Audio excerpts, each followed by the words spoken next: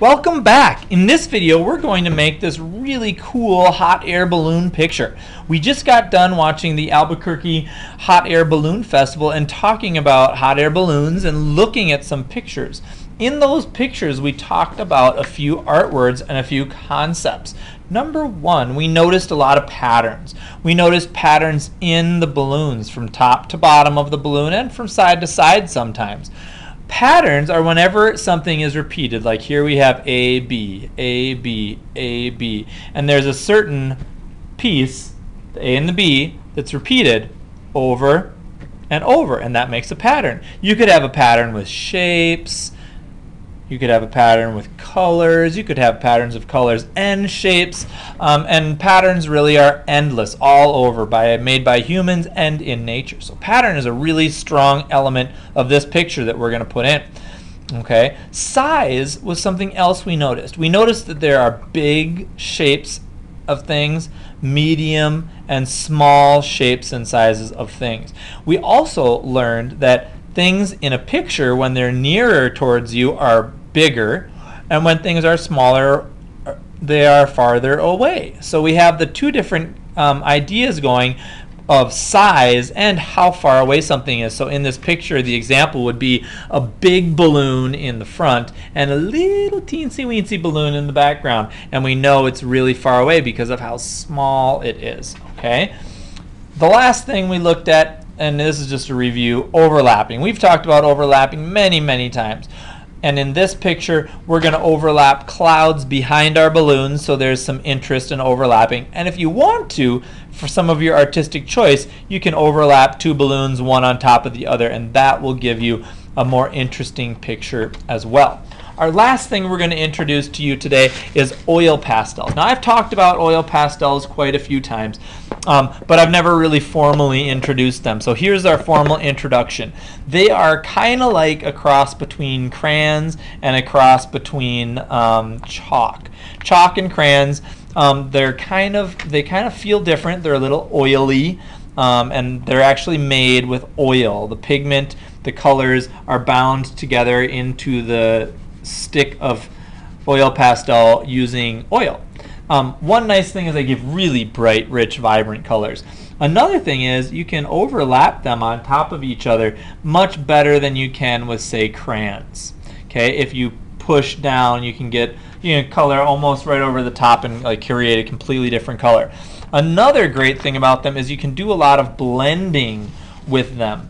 Okay, and if I just kind of clean this off, and I make a big area of yellow, and I take a little bit of blue and kind of graze right over there, and then I can take it with my finger and smear it together and create a whole new blended color. So that's one technique as well. Also, you can draw with the point or the flat edge. So if I draw with the point, I can make a nice thin line. If I draw with the flat edge, I can make a thick, wide line.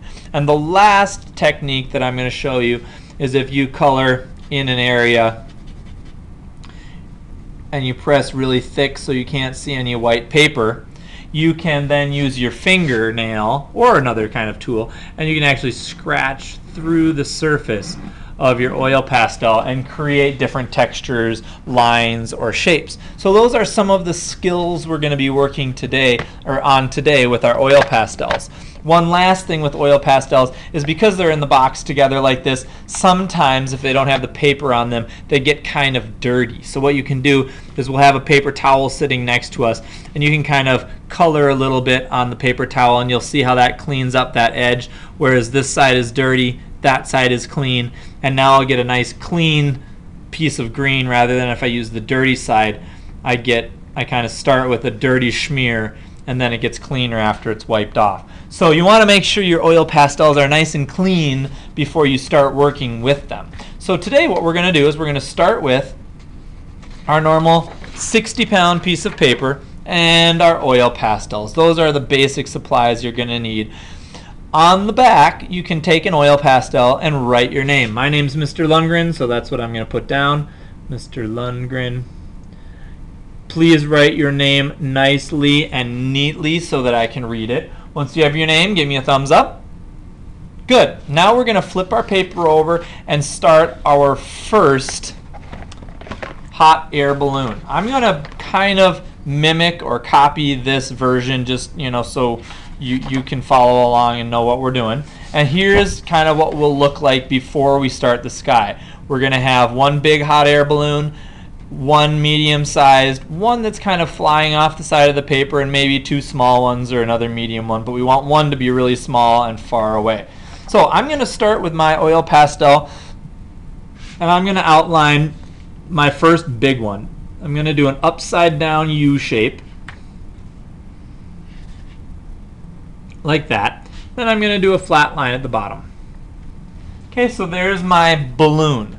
Then I'm going to do 3 spaces, so I need to have 2 lines. You can use any kind of line you want. I'm going to do a zigzag line, and I'm going to do another zigzag line. Now you could use curved lines, you could use straight lines, you could use wavy lines. I don't care what kind of lines you use as long as there's 2 of them, so you have 3 spaces. When you're done with that, give me a thumbs up. Good. Now we're going to choose a different color, and you're going to make some shapes on the inside. So I'm going to make a diamond shape here. You can use your artistic choice to do any kind of shape you want. Square, circle, diamond, triangle, whatever. Amorphous. And then I'm going to make another one. I'm going to pretend that that's a diamond because it's kind of going around the edge. I'm going to pretend that this is a diamond and that one's going around the edge. And then I'm going to color those shapes in. When you're done coloring those shapes in, give me a thumbs up and make sure that you color them in really nicely, just like that, so there's no white paper behind it. Good. Now we're going to color in 3 different colors. Okay, you're going to color one color on the top, middle color, bottom color, kind of like my example. You don't have to choose the same colors. You can choose whatever you want. I'm going to color those in. While you're coloring, you can pick whatever color you want. Start coloring with me. But make sure that you do a nice, neat job of coloring, please. Okay, we want these to look nice. We want the colors to be bright and vibrant. We want you to press down and fill in the shapes fully. No scribbling, no messiness. Remember, the first thing people see about artwork is whether it's neat or not. If your artwork is messy, it doesn't matter what kind of cool shapes you've used, what beautiful colors you have. If it's messy, that is the first thing people see. Oh, look at that messy artwork. They want to see nice, clean, neat artwork. And then they'll say, wow, look at that beautiful balloon, and look at those colors the artists use. He or she must have done a really great job learning how to color. So you really want to make sure you do a nice, neat job. I'm going to use my last color, kind of a reddish orange here, and finish coloring my balloon in.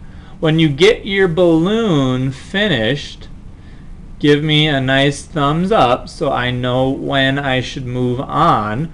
And I want to make sure I don't leave anyone behind, but I don't want to wait all day for people to finish either. So try to do the best you can to keep up.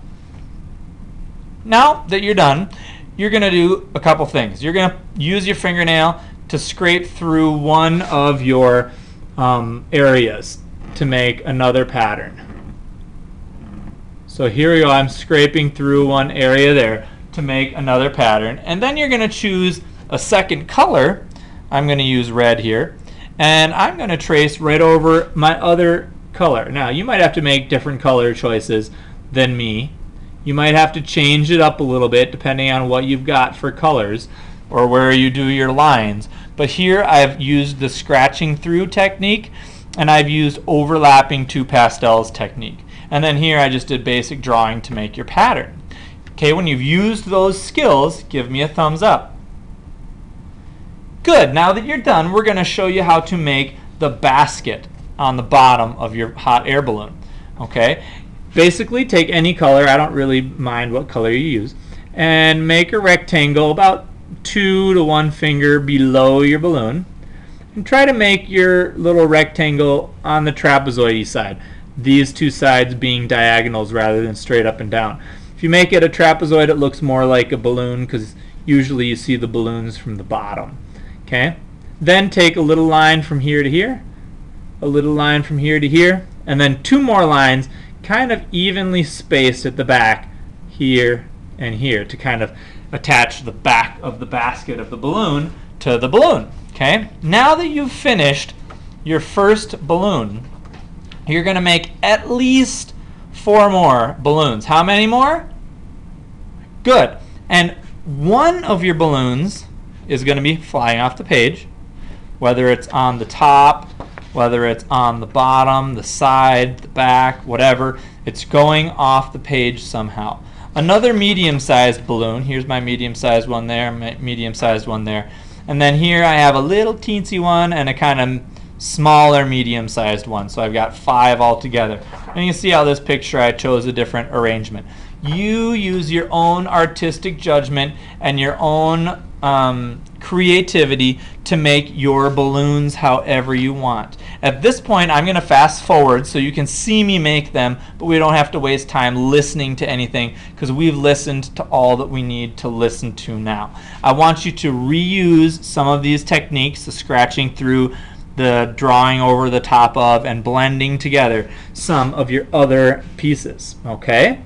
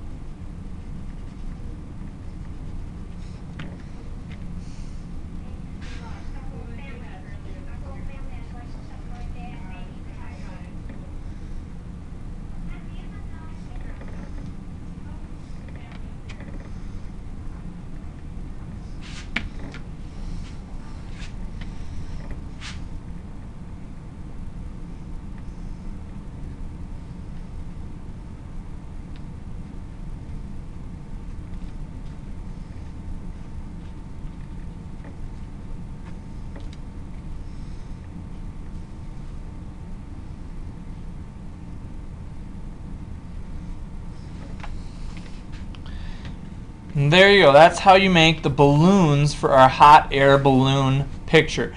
Remember, I've taken some scratching technique here, overlapping here, blending right there, made the baskets on each one, and I have a big one, medium-sized ones, one going off the page, and one pretty darn small one.